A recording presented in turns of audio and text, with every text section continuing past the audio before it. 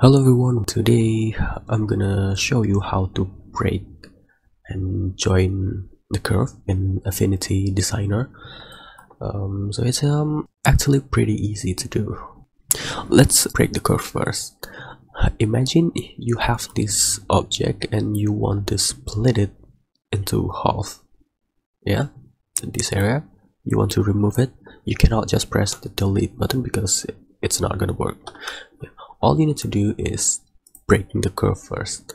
So you have to select this node tool, or by pressing the A button on your keyboard, and then select this node by dragging your mouse button, and then shift select this one. So we select this both curve this both nodes, and then you can just press break curve over here like this, and now it already separated into two objects right here, and then you can just remove this by pressing delete.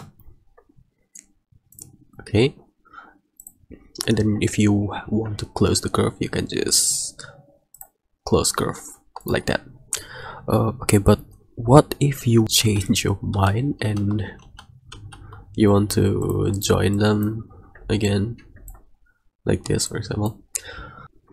Well, first you go to node tool again and select both object, and then don't forget to enable this snapping over here, and then drag your mouse, select this object over here, then drag it. Now with both objects selected, you can drag this mouse button and select this node, and then click the join curves, and now it's already joined into one node.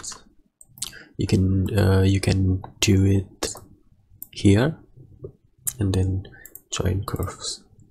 So now it will be joined. Okay, I think that's it. I hope it helps you, and see you in the next video.